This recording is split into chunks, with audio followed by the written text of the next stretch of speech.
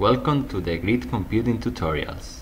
In this tutorial we are going to show you how to transfer the files with GridFTP between computers.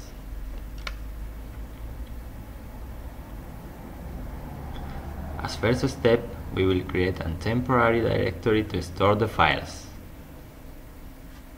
After entering this new directory, we will initiate a grid proxy with the command gridproxy init. We will use now the command globus URL copy with the -lib list option to show the content of a remote directory whose URL is included in the command call.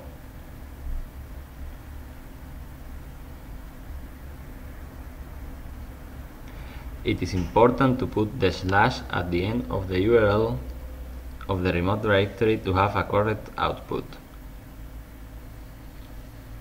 Now we are going to download one single file from the ones listed above. In our sample, we will download the file jump10_start.txt to our local system.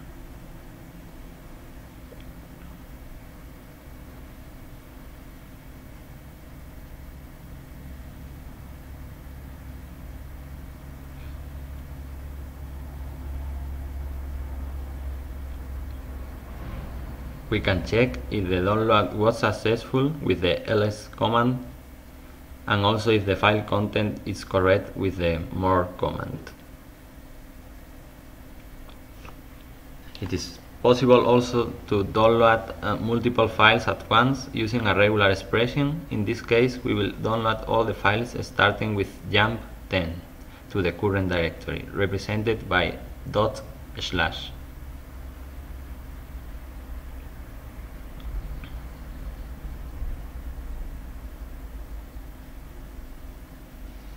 Before continuing, we will delete all the downloaded files. The globus URL copy command also provides the possibility of synchronizing a remote directory to the local machine with the -sync option. To download contents recursively, we add the -r option.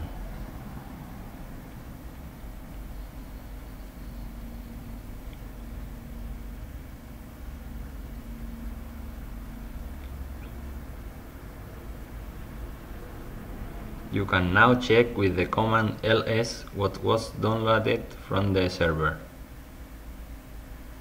To finalize our example, we will destroy the grid proxy and remove the temporary directory we previously created.